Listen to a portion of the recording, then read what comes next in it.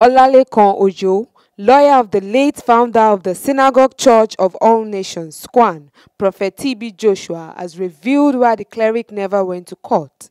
Speaking in an interview with Vimbai Mutiri on a new program called My TBJ Moment on Emmanuel TV, the senior advocate of Nigeria revealed that Joshua had different opportunities to institute libel charges, but he did not.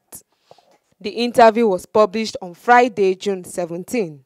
According to the lawyer, Joshua's response to cases of libel was always, by replying them, you are dignifying them. Ojo also indicated that Joshua was not in the habit of making rejoinder. He said, quote, "He was not in the habit of making rejoinder. He would concentrate on whatever he was doing. He remained unbothered about whatever people were saying about him."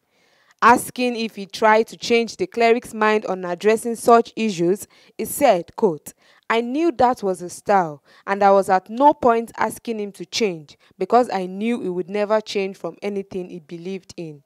So many cases of libel, we never went to court. He will say the more people vilified him, the higher he climbs. That gave him the impetus to achieve more."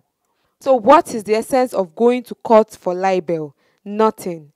The lawyer also disclosed that Joshua was an industrious person, and it was exhibited in his teachings. He said, quote, "He was most industrious, extremely industrious. It is those who are very close to him that will appreciate his industry.